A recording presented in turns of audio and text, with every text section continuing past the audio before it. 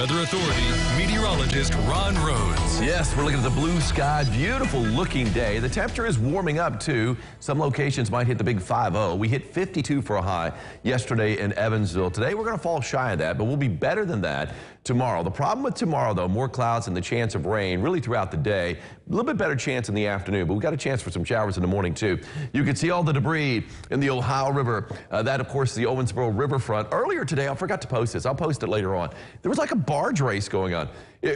I've never seen, and I've lived basically on the Ohio River most all of my life, whether it's been in Owensboro or Evansville or Newburgh, I have, and it's like, you know, I grew up here, but it's like I've never seen one. I mean, they were side by side. It's almost like a barge race.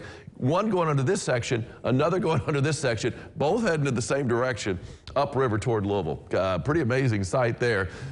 Don't see it now, of course, but it was happening this morning. A little bit of northbound traffic, plenty of southbound traffic there on the Twin Bridges. The water's still up. As I told you, though, the river has crested in Evansville. It's on the fall. It crested here in Evansville about 4 feet below flood stage. Now, it got above flood stage in Newburgh, still is above flood stage in Newburgh, but it is on the fall, so it should fall down below flood stage as we roll through the weekend.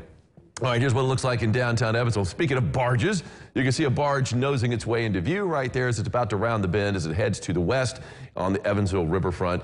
Pretty cool sight there. And the traffic, well, that looks good too. It's moving, and of course 66 and 69, a major interchange here in the tri-state. 44 degrees. Temperature really starting to shoot up there just a little bit, and we'll probably hit higher than my 3-degree guarantee. I called for earlier today 45. I'm not going to change it because that was what my first instinct was. My psychology teacher at Western Kentucky University always said, Ron, trust your first instincts. That's very important, because I like get an answer, I'd put the answer down, I'd cross it out sometimes, and it'd be a wrong answer I would give after that. He said, trust your first instinct. I'm going with 45, even though I think it's going to hit 48 at this point. Even 48 would still work. West wind at 9 miles an hour. Temperatures in the 40s pretty much everywhere south of the US 50. US 50, though, you got 39 in Flora, 37 Vincennes, 36 in Lagodi. More snow and ice on the ground. That albedo effect in play up to the north. That's the reason why the temperatures are slower to respond, where they're much quicker. And we've already got 50s on the board. 50 for Mama and Calhoun and 50 in Madisonville. Love to see that. Check out this sunset in Evansville last night, looking through the grass. Lauren Long got that wonderful shot of the setting sun, just a little slot of clearing, but that's all it needed in order to get all that color. Love that shot, Lauren. Live first warning Doppler not showing a thing. We've got some clouds upstate in Illinois and Indiana. If you're traveling up to Terre Haute, Indianapolis, you're going to run across a few clouds, but not much to be had here, except up along US 50, a few clouds. But for most of us, though, enjoy the vitamin D. There's plenty of that to go around. Now, later on tonight, and I'm talking much later, after midnight, we're going to start to see the clouds pile up. Here we are at 3 o'clock in the morning to the northwest and then move through the tri-state. First thing in the morning, definitely more clouds in play.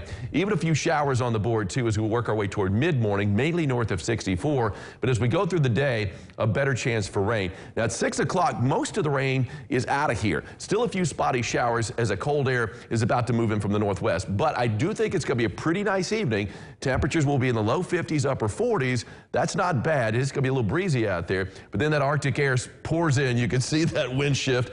And here we go. We've got ourselves a very cold weekend headed our way. 45 degrees for a high today. Plenty of sunshine. Chilly, yes, but typically chilly for this time of the year. 49 degrees in Beijing tomorrow for a high. So for the games tomorrow, looking pretty good. Maybe a little bit too warm for the winter games. Called for a high of 50 yesterday, got up to 52. That's a 3-degree guarantee winner. And Erica Posey, not of Posey County, but of Henderson. You've got yourself a sock cap, courtesy of Ackerman Chiropractic and Fitness Center.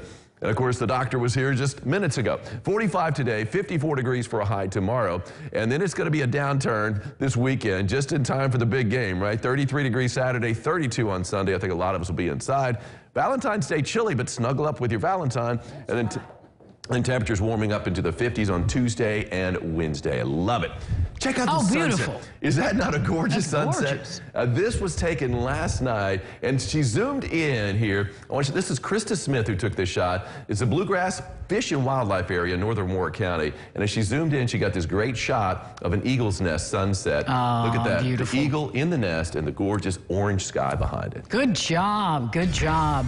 Well, when we come back, we got some game day food. Nick is here from J&B Barbecue. Woo! Oh, look at